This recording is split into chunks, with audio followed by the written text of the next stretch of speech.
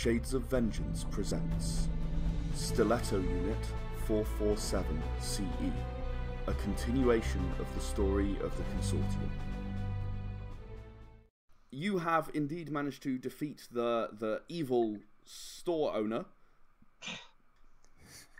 who probably deserved everything that he had coming.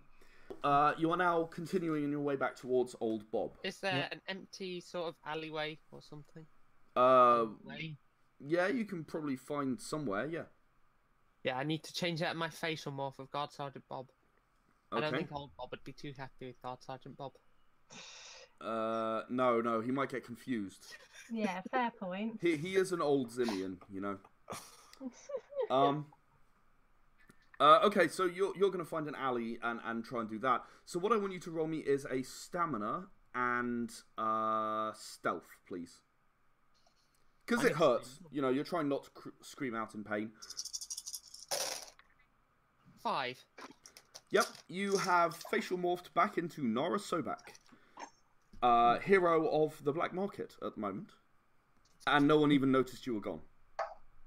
Not even the party? No, you slipped away from the back, rejoined them, you're back to normal, no one noticed.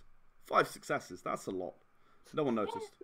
It's not gonna... And honestly, no one was really paying that much attention to you. So you approach Old Bob's stand. Yeah, just... And as you walk up, you're also, you didn't get the anti-grav back, did you? You left it. So, yeah. So he's gonna look at you and go, oh, how was that? Did it work? I mean, did they pay? Yeah, they paid. They did. Here's the fingerprint. Cool, great, excellent. Okay, where's the anti-grav? They needed to use it for something else. So they're just borrowing it and we'll pick it up later. That was my anti-grav. We'll swing by and pick it up back. So, well, I mean, if it's being returned, then, yeah, I mean, I can't pay you until it's back here, obviously. I turn to Flixie. No, I just send a message to her. Just, why don't we just go ahead and facial morph to someone else, no one knows who we are, and go retrieve it. I can't facial morph. I can. I thought you weren't good.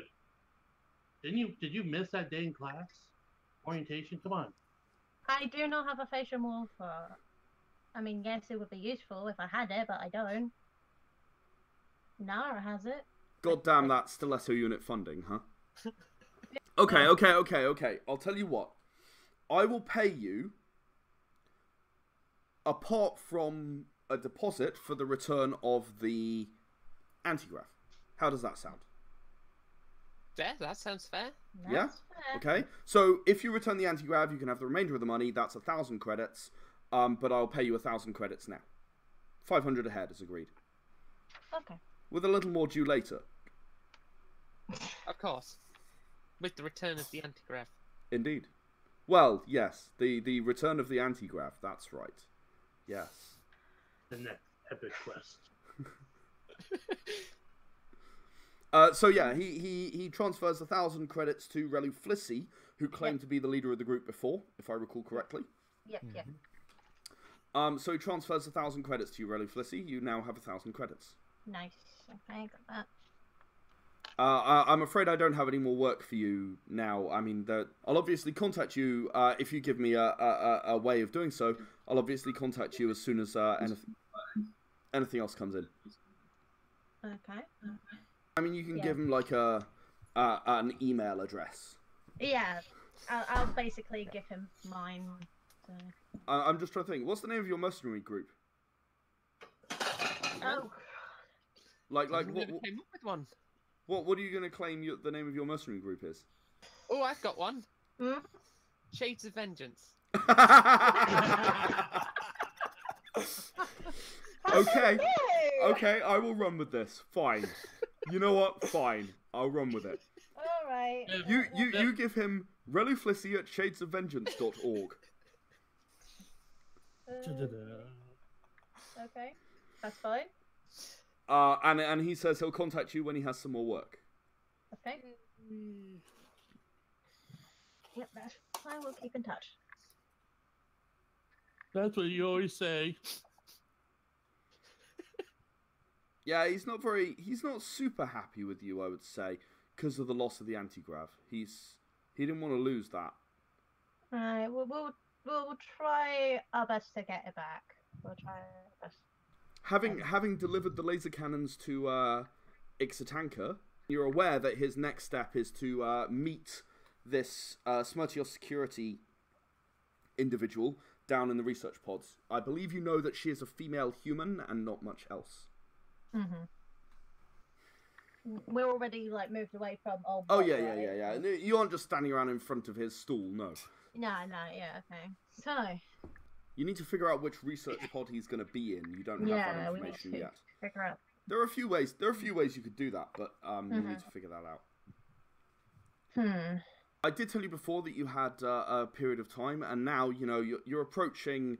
There's maybe an hour before the meeting is scheduled to take place. Right. We need to find this research pod area and quick. I mean, everyone knows where the research pods are. Yeah. It's just there are hundreds of them. Oh, yeah. Question is which one they would be. Yeah. Weren't we given a vague number range?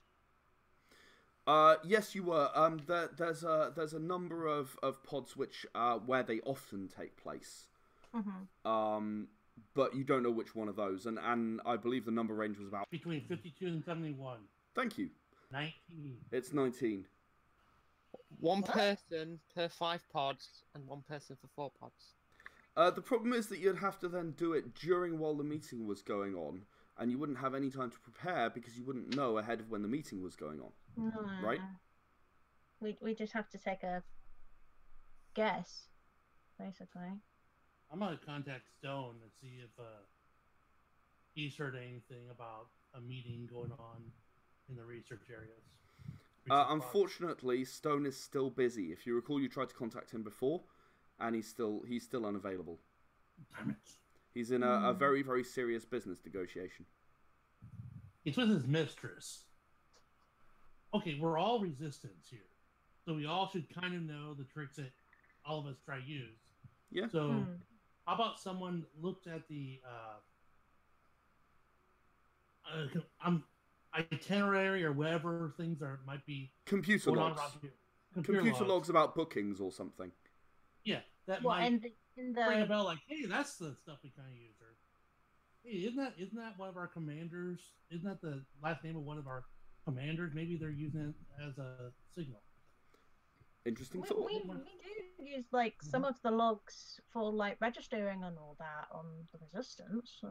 Yeah. No, that's a very good thought. Yeah, it's good. That's a good idea. Maybe we can try to search the logs from the research pods. Okay, so if you want to access the research pods, you can look through. It's relatively trivial. No one's trying to hide what's going on down there. It's part of the sort of tacit agreement within the station that Smertios Security doesn't interfere.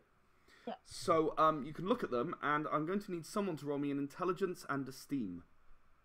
Intelligence and esteem? And I don't think any of you have any esteem. I can put... but you do have King of All Trades. Go for it, Nara. Okay, Nara. I will actually let you throw in your larceny as well.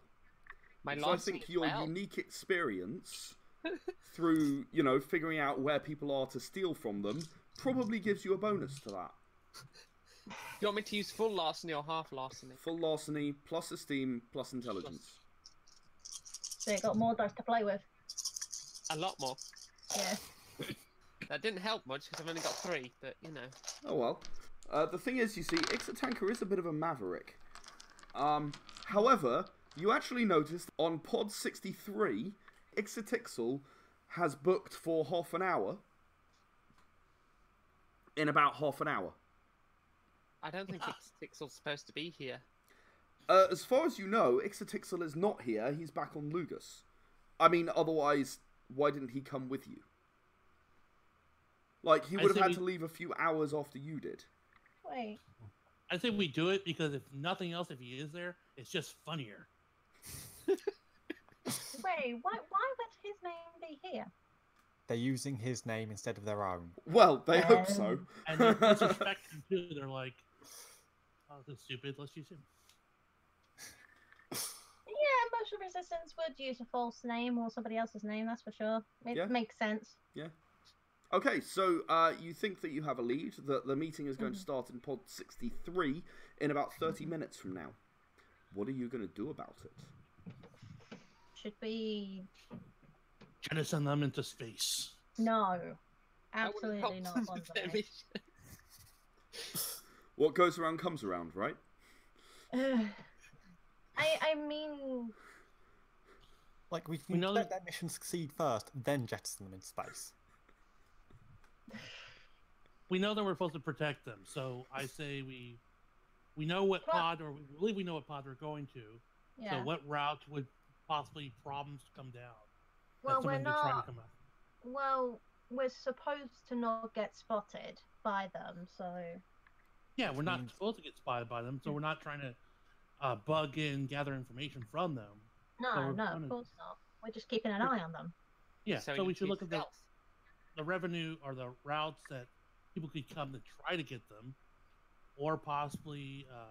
actually, you know, he is paranoid about surveillance, so I wouldn't try to look into the system to go ahead and try to prevent them from being bugged. He's going to probably do it himself, so... Is there a blueprint of the area? There is, and not only that, I'm going to let each of you analyse it in a way of your choice, so listen carefully. You can use intelligence and gunnery to understand how armed troopers might attempt to, you know, storm their way in. You can use intelligence and stealth to try to figure out how people might sneak in to the pod. You can use intelligence and larceny to think about how an experienced, shall I say, an experienced thief might get into the pod. And bear in mind that all of these, you need to assess what you know about Ixitanka and figure out what he might have allowed for, and therefore what Smertios Security might try if they're trying to make their way in. And I would say finally, you could do an intelligence and explosives, if you wanted to figure out how people might try to destroy the pod while the meeting is going on. I'm going down the larceny route. You're going for larceny? Okay, who is going for gunnery? Yeah, I got 5 gunnery. Okay. Yeah. I'll go for stealth. So that leaves explosive for... Which is probably for the best, because the only other thing I have larceny, which is a single point. Fair enough. So that is... 6, 7... Is it just 7 for me, or is it 9? Oh yeah, you won't get the extra 2 for stealth, no. Gotcha, that's why I want to double check. Yep, no. Good call, thank you. 5. Okay, Bonsai, you done? 5. Right. So, the pod basically has 2 obvious entrances and exits. One of them is very, very close to a lift shaft, which means it would be very easy to access from the top of the station. One of them is actually leads kind of through about 5 other pods to the other end. So, and some of those pods are booked out. So, in order to get there through there, you would actually have to stomp your way through 5 other pods. That's not very likely to happen. They're likely to come down that one route. In fact, that is very likely why Ixitanka has chosen this particular pod at this particular time. There's only one way in which the enemy can come from. He's hoping that if that happens, there'll be warning, I'm guessing. Right. Relief Flissy, how did you do with your stealth? A measly 1. There is no stealthy way to get into this pod except maybe through the outside, you know, and you'd have to be crazy to try that. Yeah. It's like, there's no way to stealth into that. There's no way you would do it. I don't see any routes that somebody can stealth. Well, I mean, these pods, they're spherical. They're about 3 meters in diameter. Yeah. Like, it's impossible to not see someone in that space. Yeah. Like, they're well lit for the most part, except where they're damaged. Yeah, it's impossible that they wouldn't see you. So, no, there's no way that you can see us stealthing it. I tell this to the group. So Yep. I'm assuming all this gets shared with the group, so tell me if it's not. Nara. I got 5 for larceny. 5 for larceny. So, if you were planning to rob the people in this sphere, what you would do is you would actually hide in one of the corridors and be ready to pickpocket them as they go past. Right? I'm going to prepare to do this. Okay then. It's research. It's research. Yeah, no, that's how you would do it. You would hide in one of the corridors. You'd pretend to be sort of one of the homeless people who live down there, and you would sort of beg them for something and grab. And finally, we have Qatar with his explosive assessment. Yeah, 6 successes. 6 successes. So there are about 15 different ways you can think of blowing up these pods and killing everyone inside. The main ones are you could do it from outside with a ship of virtually any size. You could ram the pod, or you could deploy someone to put explosives on the outside of the pod to blow it up while the people are in there, because then the doors will seal off and trap them inside. You could also obviously mine the entrances so that when the entrances open, when they try to exit, they both get killed. Same argument. Of course, everyone in the corridor next to them would also get killed in that circumstance. Does Smertios Security care? You could also actually, because of your 6 successes, you found that you can actually disengage the pods. There's actually a way of disengaging the pods if you know the codes. So you can just let the thing float away and they'll run out of air pretty quickly. Those are kind of the top 4 ways that you would take out anyone in that pod if you were up for it. Right, gotcha. So there you go. That's your assessment after looking at the blueprints. You probably now have 20 minutes left to prepare something. Is there a janitor around? A what? A janitor, a caretaker, a cleaner? Oh. In the research pods or in the black market? Just around anywhere. Roll me an intelligence investigation. It's my...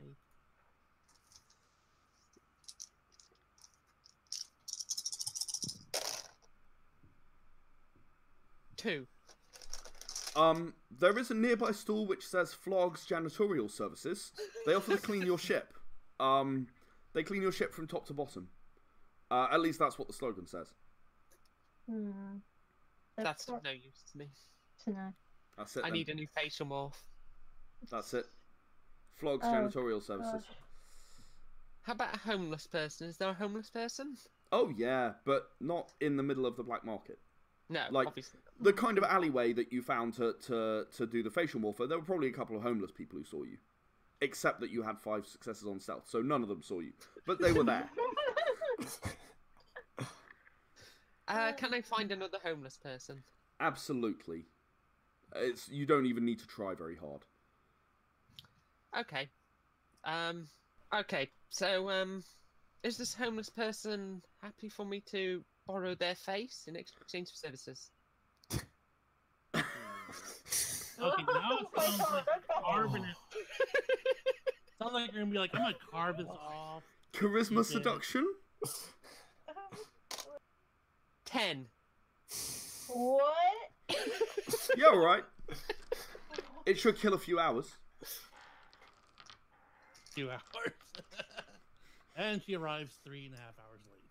Looking like a homeless person. By the way, what kind of homeless person did you select? Human, Eulutian, Zimian, Valithi? Human, it's easier to facial morph human to human. Male or female? Female, I think. Okay. So you approach the nearest female homeless person and offer services, and she recommends that you actually book a cabin because it's a bit public where you are. Okay, let's book a rundown cabin then.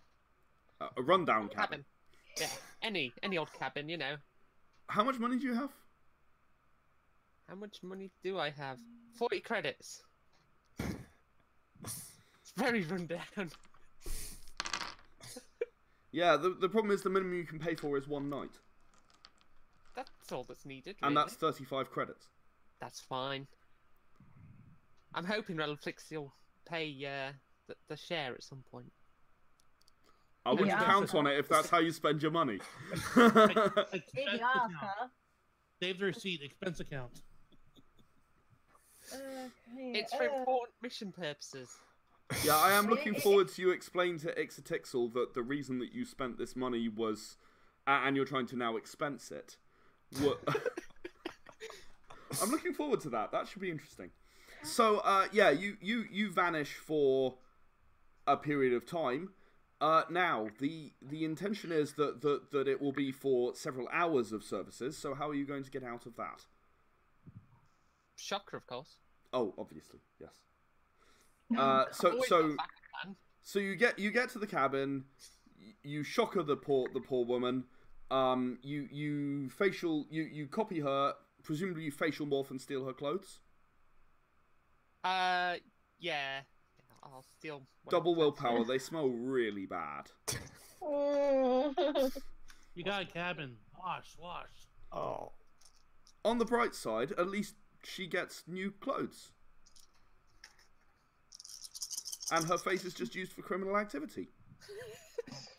How'd she get new clothes? She's gonna be left naked. 4. No, Nara would have to leave her clothes, right? Yeah. Yeah, it's alright, she can have my clothes. It's the least I can do for shocking her. Yeah, okay. So, yeah, they're very smelly, but you've suffered through worse for bigger scores. Smaller scores, rather. Hey. So, yes, you are now prepared, although the half hour is pretty much up for you. What are the rest of you going to do? I got a quick question on, because I'm in humanoid form and in armor, does my remarkable convincing allow me to go ahead and look like a human if I facial morphed, or only if you spend 24 hours doing so, 48 hours doing so. So it takes you a while to morph, right? You're in humanoid form, but you didn't specify you were looking like a human. You still look like a Valithi, right? So you'd have to change again. Okay. So you could smooth out your skin because you are remarkably good at that. But it's like I have to originally go and say I want. If you facial morph and wear your armor, you possibly could get away with it. Yeah, let's not do that. Okay, that was pretty much my question. I'm going to go ahead and just go up to that one point we talked about where you said like the air ducts or whatever. And I'm going to go ahead and get up there, pull out my little buddy who we're now friends with. Yeah. High five him. Yep. Let him go ahead and like crawl down there first to see if it's like clear all the way down the air duct or wherever the world is to the spot. It's an actual corridor that you found. Are you going for an air duct? Oh, I thought when you mentioned it, I thought you said something about an air duct. No. It was just a corridor that went to the elevator and a corridor that went through all the other research pods. Okay. Well, I'm gonna still pull him out and send him a certain distance down there to go ahead and see, so I can see from this side and from where he's at down there. Yeah. Early warning. Yeah. And before I go, I'm just going to take the grenades and just shove them into Katal's arms before I walk away. Say nothing, just shove them into his arms. Just shove them into his arms when I walk away. Okay then. Okay, so it looks like at least 2 people are splitting away from everyone else. Oh, great. Split the party! No, Flissy, again. what are you gonna do?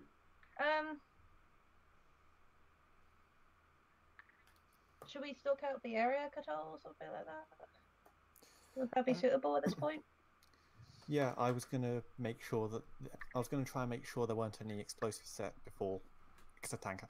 Yeah, I'm getting confused with because. Yeah, I know. Well, remember they were actually broodmates, so. Right. Yes. That's why they have similar names. Yeah. So I want to try and get down there before they arrive to make sure there aren't any set. Yeah. Let's observe the area then. That would.